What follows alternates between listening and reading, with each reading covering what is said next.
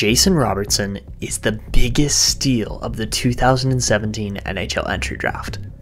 Although some of you may argue Cale Makar in the comment section, I'm here today to make the case that Robertson is a bigger steal based on how many players got drafted before him and the fact that he fell a significant ways down the draft board at the United Center in 2017.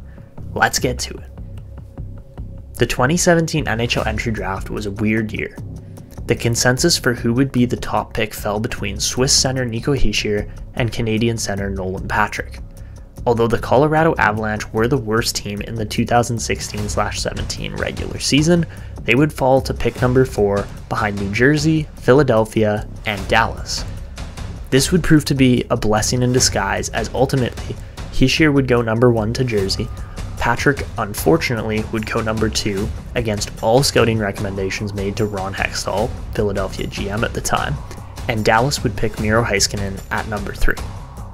Cale Makar would be gifted to the Colorado Avalanche at number 4, but the player who may have been the biggest surprise not to have his name called on draft night for round 1 is Jason Robertson.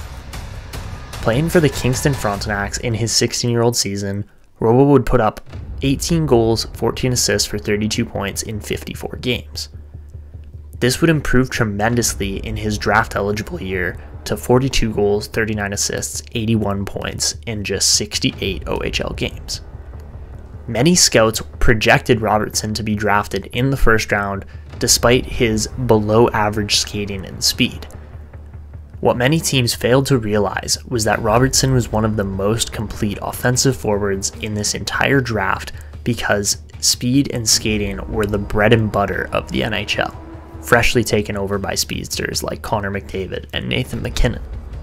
So apart from Hischier, Patrick, Heiskanen, and Makar, 34 other players still ended up selected by multiple franchises before Robertson.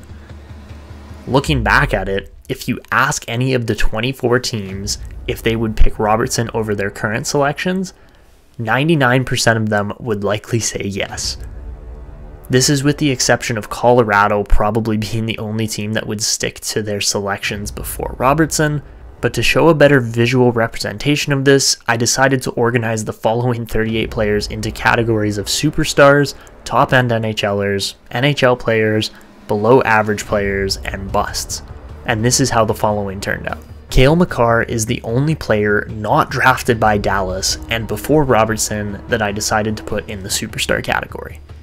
Of course, Robo's teammates in Miro Heiskanen and Jake Ottinger have become foundational pieces for the Dallas Stars organization and have brought new life to a team that would otherwise be much worse off than they currently are. Props to Dallas for knocking this draft out of the park. Moving on to the top end category of this draft, names like Nico Hischier, Elias Pettersson, Martin Necas, Nick Suzuki, and Robert Thomas fall into this group.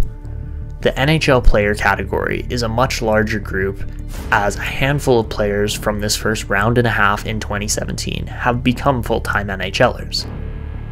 Of course, every draft also has their misses, poorly developed players, and even just duds.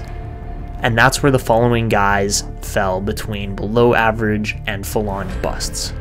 Unfortunately for some teams, these selections did severely impact their franchises, with guys like Nolan Patrick and Elias Anderson both getting selected in the top 10 of this draft.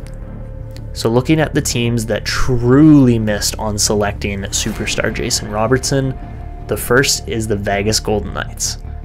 Vegas made 4 selections before Jason Robertson was off the board, picking Cody Glass, Nick Suzuki, Eric Brandstrom, and Nicholas Hague. The only player that has actually worked out for Vegas is Hague, as they traded away a potential superstar in Suzuki who is now flourishing in Montreal. Imagine how scary Vegas would have been if they had held on to Nick Suzuki as well as drafted Jason Robertson instead of some of those other players. Couple that with the way their team is playing this year and oh my goodness. Next up for biggest losers on missing Robertson are the Philadelphia Flyers. Not to spite Philly fans, but your GM screwed your team over hard at this draft.